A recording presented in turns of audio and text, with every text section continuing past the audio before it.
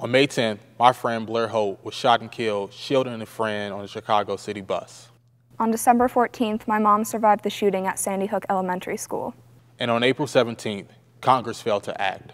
Congress broke a promise to Americans who lost family members and friends to gun violence, that their lives would not be lost in vain, and young Americans have suffered because of it.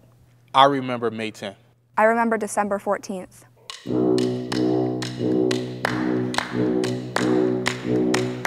Life is gold, no matter who you are. Refine yourself with love and open hearts. Teach the young, for they will surely seek. Let them find the truth in what we speak. 33 people are murdered with a gun every day. That's why I fight for the 33.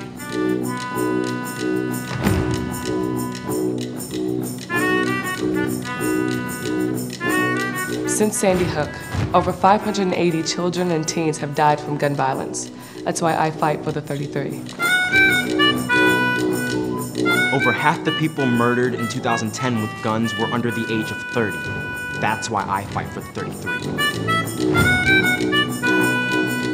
We lose more than 1 million years of potential life due to gun violence every year.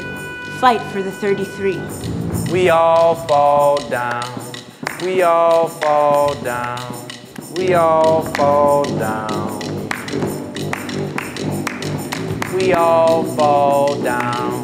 We all fall down. We all fall down.